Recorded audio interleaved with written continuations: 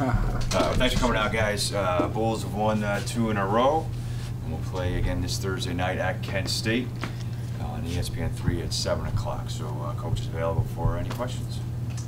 All right, Coach, it's Kent State. Let's start with their defense. Just what stands, obviously, they're number 2 in the league, and what stands out when you know, they've had an excellent year, I think, you know, as a whole defensively, especially when you put it together their non-conference schedule of 2 Big Ten teams and Marshall.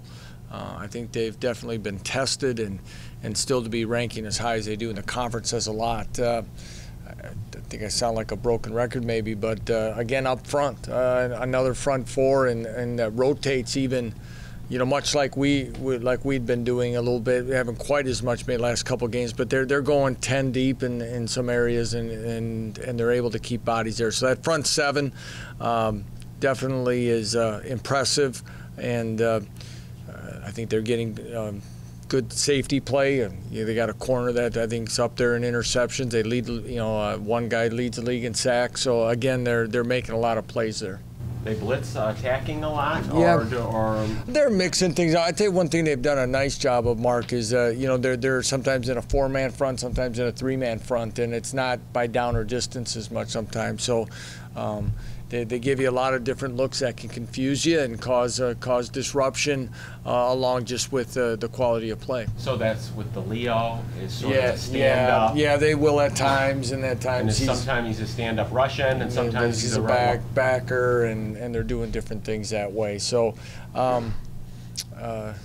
impressed with, you know, yet again with how they've played, but yet how they're also been able, I think, cause some confusion.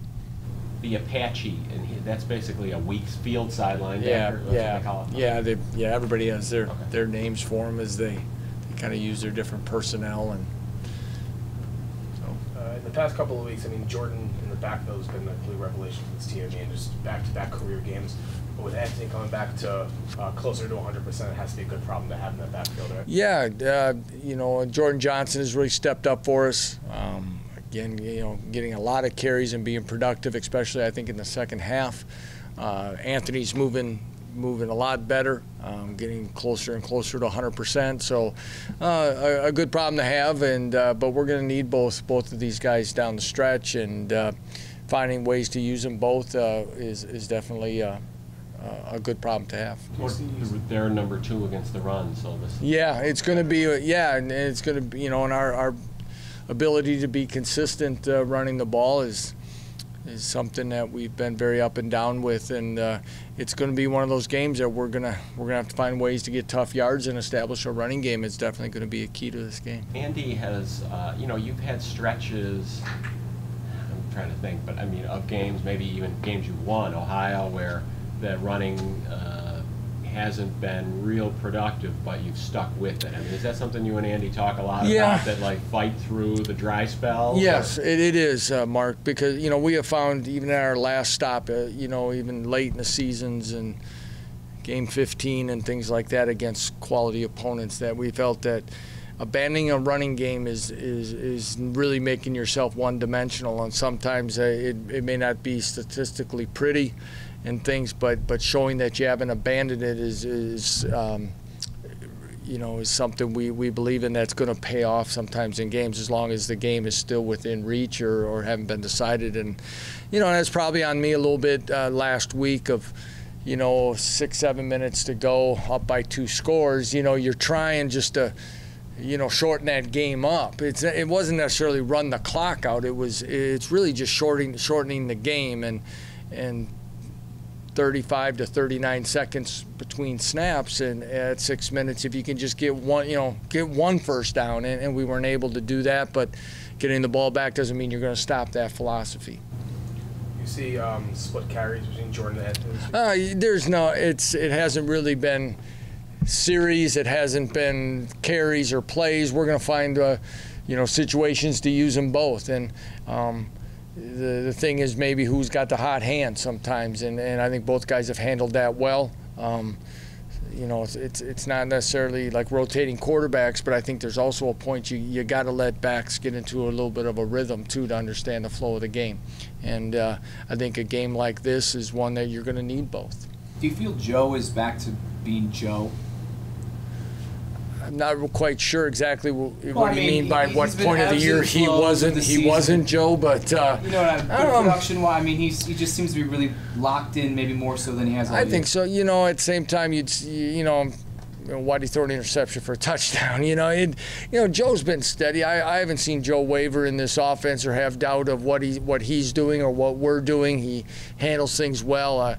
Again, I don't know if I've been around a guy who stays in the pocket almost, I think like Andy says, almost to a fault sometimes. I mean, he takes some shots. He still gets up. I've never seen him, like I said, get discouraged or with himself, his teammates, with play calling, whatever. I think that's what makes him such a great leader in what we're doing. But I think he's comfortable in what's happening and what's being asked of him. And we're going to need that here Thursday and the other 3 games. How have you felt about your run defense of late?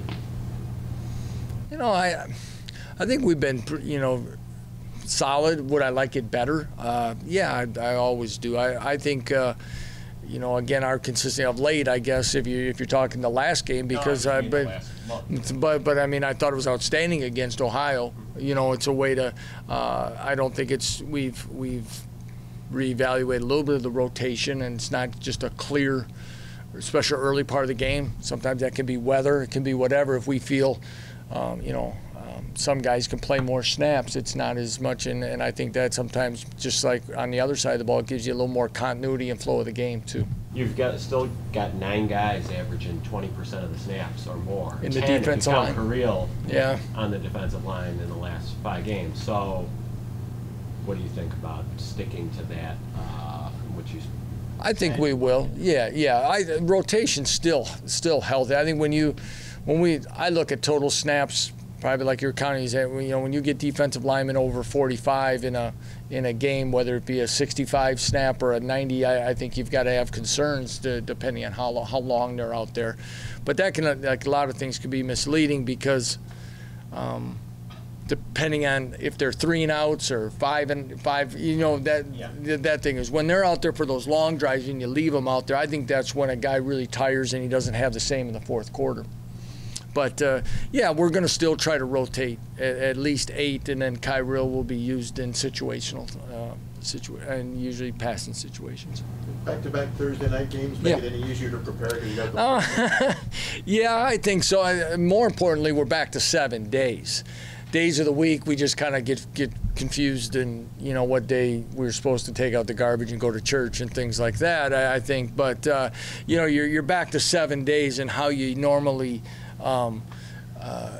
Go about those things. It's when you're working on the shorter schedule, when you're trying to compact some things. But yeah, I think so. I think we're back to a regular. Today is a Thursday to us, so we've got a good schedule that way. But it's interesting and it's a learning process. But I guess sometimes I think another good thing about it is. You've played X amount of games, and sometimes you do need, just like sometimes you change up your practice schedule just slightly, and you look to tweak it. I think for us as coaches too, it's a new way and a new challenge. And then their offense, they're last in a bunch of categories in the conference. Yeah, I'm still impressed though with their young skill. I think they're good out in space, and they're playing a redshirt quarterback and redshirt freshman quarterback, and I think sometimes with that. There's flows of that, and again, you look at some of the schools I'd said who they've played against. They've played against a lot of good football teams. They've had 2 weeks to prepare for this game, so again, statistically, don't get too caught up in that as much because we're still going to need to play well, and they've had the extra time to prepare and analyze us.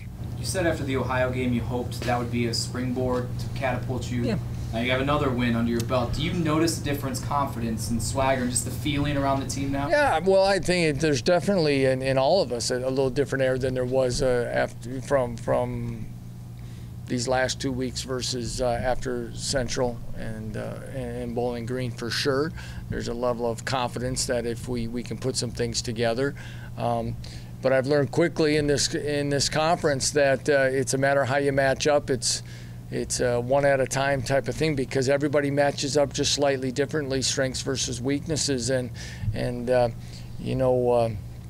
there's just like there was a month ago, a handful of plays that prevented us from, that put us at 2-4. And playing a team that's 3-5, I'm sure they've got an overtime game. They've got a close loss against Minnesota.